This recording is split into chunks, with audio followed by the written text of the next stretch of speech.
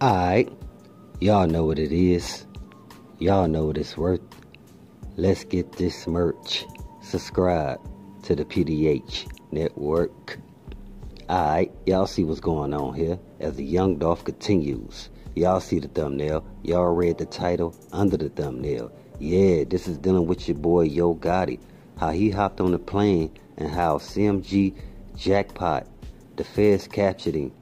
All based around the Rico that's coming down on CMG at this moment. Feel what I'm saying? Because some people know that it's all tied back to Young Dolph getting sent up. As always, let's pay our respects and say rest in peace to Young Dolph. Condolences to the family. Shout out to the Paper Route Empire. And much love to all my folks in Dolph land. Let's get back to the story at hand. So yeah, if y'all heard the news a couple days ago, how CMG K-Dog, aka Big Capo, was shot and killed a couple days ago, and his brother, the feds captured his brother, Jackpot, CMG Jackpot, just this morning, or should I say last night. It's between one of those. I know I got news of it, and I said I knew it. Again, a lot of people knew. Hey, when you look at one thing, the feds know that when you step out, as soon as you step out your house, they're recording you. As soon as you pick up that device, they're recording you. You gotta understand, man, the tower's picking up everything that the whole CMG. That again, the Rico coming down on some guys that's associated or tied into CMG. You know what I'm saying? And again, because the people know that it's some crazy, it's a lot of moving pieces, first of all. And not only that, check this out. See, a lot of people think that the Rico is only guys that's in the streets. Nah, man, it's more than that. That's what I was going to get to. See, the Rico is dealing with more, both sides. Guys in the streets and guys, I'm saying, up that ladder. You know what I'm saying? That got that bag, that real bag, if y'all feel what I'm saying. So what's happening is, again, like we said, because this is a big chess play, dealing with Young Dolph getting sent up, because again, we know that he knew guys in the street that had a little jealousy and envy of him. And not only that, it was again guys that's, you know, again, with them suits on, you know what I'm saying, that's up that ladder, that really got that bag, like I told you guys. They connecting both of them, you know what I'm saying?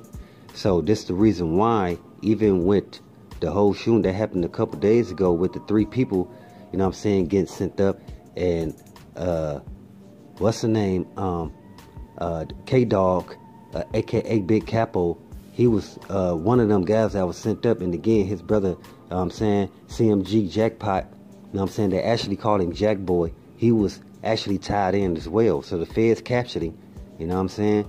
And hey, people know that a few things gonna be said, man. Y'all just be patient. I'm telling y'all, man, we've been telling y'all for a minute that we knew it was gonna come to this.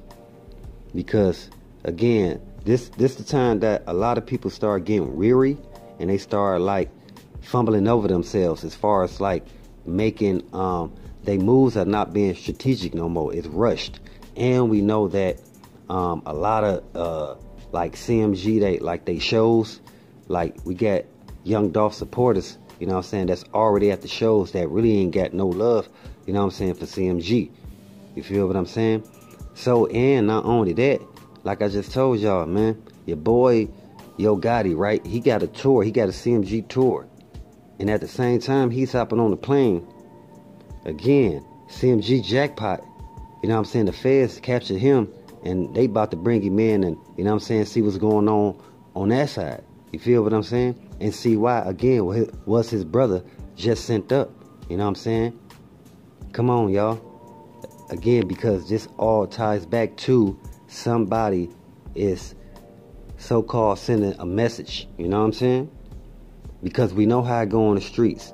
That's the reason why, if you really in the streets, you got to know, you got to be prepared what's coming. And you really have to prepare for what's coming and stop playing out here. See, a lot of people think it's a joke. A lot of people think it's cool, you know what I'm saying, of what they see on TV.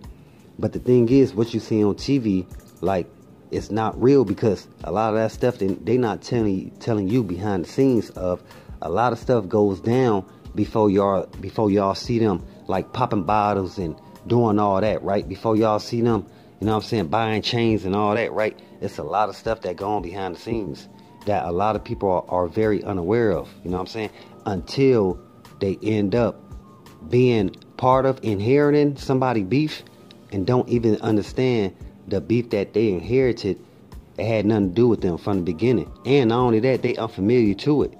So they really gonna be confused about what's really going on out there. Y'all feel me?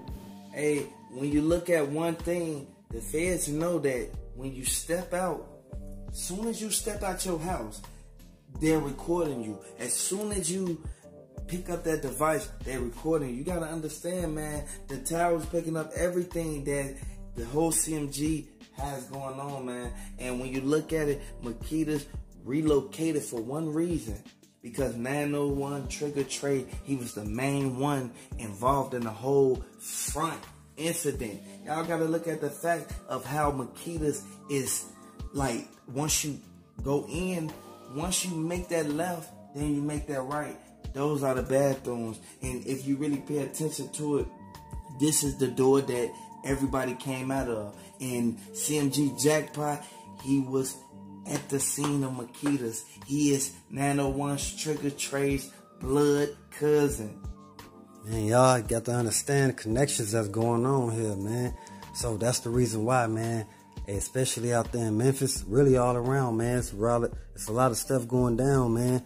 Like fam said, hey, man, when the people watching you, when they own you, man, like, there's really no getting away, man. They got their scope on you. So that's the reason why y'all be seeing a lot of guys, like, making moves, like, real quickly, like, abruptly, you know what I'm saying, trying to get out the way. Like, you know, CMG, of course, they're going to go on tour at this time because, like, it's things that's happening that, you know, they don't want to be attached to, you know what I'm saying? But, hey, people just got to pay attention again what's going on out here, man. You got your boy again, CMG, you know what I'm saying, Big Capo, you know what I'm saying, dealing with his brother, you know what I'm saying, Jackpot. It's just a lot going on, you know what I'm saying? And, hey, that was one of Yo Gotti's homeboys. So he really ain't trying to, like, be paying attention to that side as far as, like, he know what's going on, but he still got to focus on the business is what I'm saying. You know what I'm saying? That's the reason why he's like, it's best to go on tour at this time rather than sit back and losing money. Might as well make money and, you know what I'm saying, and put the other guys on. You know what I'm saying? So once you really pay attention to it, the key evidence in the eyewitness statements states in the affidavit that 901 Trigger Trey was the one who sent the message to Makedas, and Raven was the one that literally she went to the side and called Moneybag Yo and told him, pull up, you can wait outside. And this is coming from the receipts, you guys. The receipts is on the floor, you guys. Like, we see the receipts, and we all know for one simple fact that Black Youngster, he know that by him even being at the scene that the feds have him, they have him captured on camera. Being, like, literally, you guys gotta really pay attention to it. It was too many people involved in what's going on, and this is something that we all need to open our eyes and realize that Daddy-O, he played a big part in it. He has a CMG chain in a PRE chain. Why does he have a CRE chain? Why does he have a PRE chain and why does he have a CMG chain? You tell me that. Like, at the end of the day, we all know that everyone got their own opinion on what's going on, but ain't nobody really in Memphis and literally lives in Memphis like Street Block. Like, y'all really got to understand that this is something that the receipts come through. Like, the receipts come and we give you guys the receipts. The receipts, if we don't know what's on the receipts, you guys would not even be able to know what's going on in Memphis because the news only tell you so much. And just like typical street guys, they're going to be in the streets. And when they report on something, they're reporting to let you guys know that, okay, this happened. I know a lot of people have their own different opinions on what's going on, but you guys got to understand that when the feds come through and they literally be booking everybody that's standing out there. You gotta understand, they speak upon this. They say out their mouth, yeah, you heard what happened to what's her name. You know what I'm saying? Hey, as always, y'all know what it is. Y'all know what it's worth. Let's get this merch. Subscribe to the PDH Network.